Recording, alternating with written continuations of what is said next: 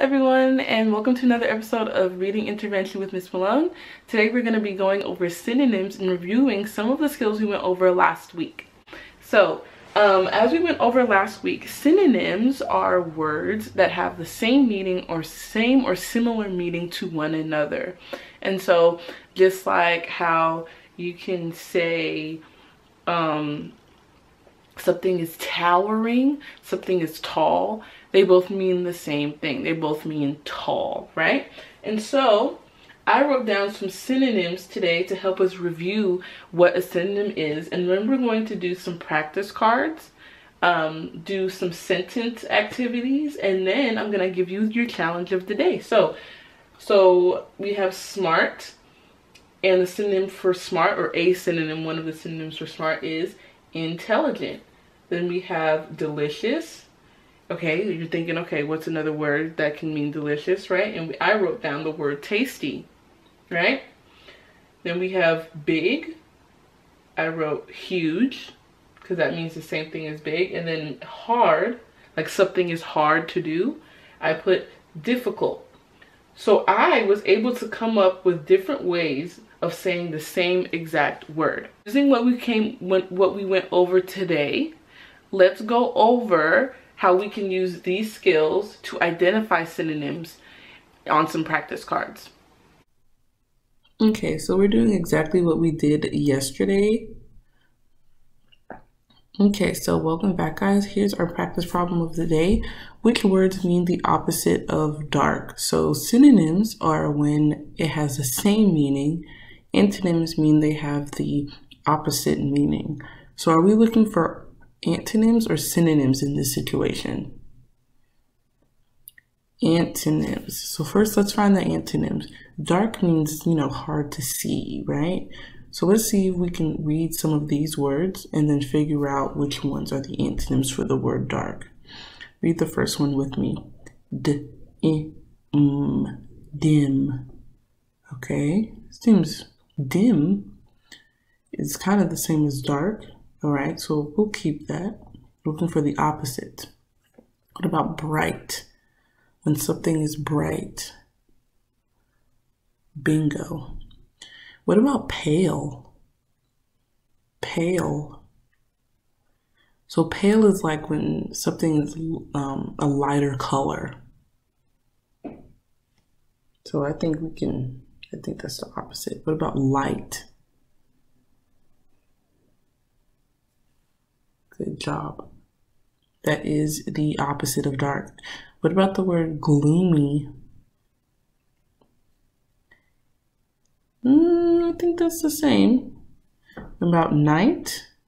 Night? Night is usually dark, right? So let's look at these three words that we found. So we found three antonyms, because that's what the question asked for. They asked for the opposite words. But let's look at the synonyms. The synonyms are having the same meaning as the word dark. So we found the word dim, gloomy, and night. So depending on the situation, you can change, instead of using the word dark, you can use dim, gloomy, or night, and it'll mean the same exact thing. And that's what synonyms are all about. Let's keep going.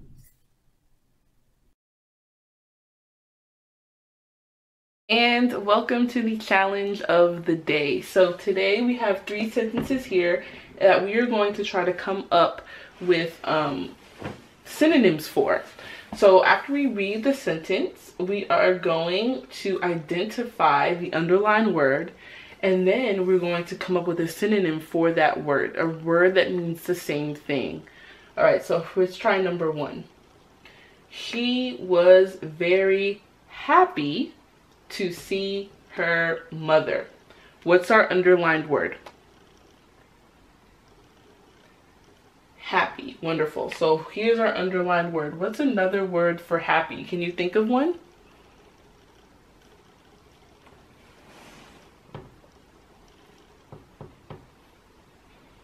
She was, say, excited to see her mom, see her mother. Joyful, all that, right? These are different words we can use for happy. Let's try this next one. He thought that baking cookies was hard. He thought that baking cookies was hard. What's our underlined word? Hard, you're right. What's another way we can say hard? Something can be hard, something can be what? Difficult, complicated, right? We have difficult.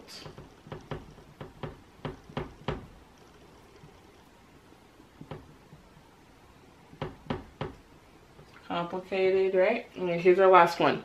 Number 3. The movie was scary. What's our underlined word? Scary. And we're going to think of a word that is the same as scary. Now, I'm thinking of one right now, and it starts with a T, but I'm kind of curious to see if there are other ones that I haven't thought of before. Let's see. Ooh, this is a good one.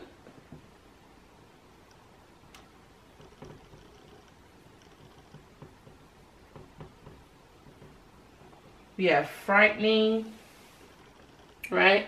What about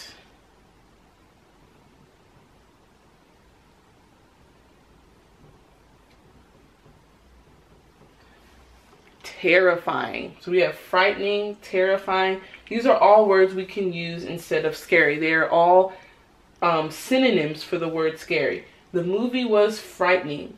The movie was terrifying. The movie was scary. Wonderful. And that concludes today's lesson. But here is your job for today. The word of the day is little. So I want you to get a piece of paper, write down the word little, and think of as many synonyms as you possibly can. And if you can't think of any more, try to find someone in your house to help you come up with some more words you can use instead of the word little.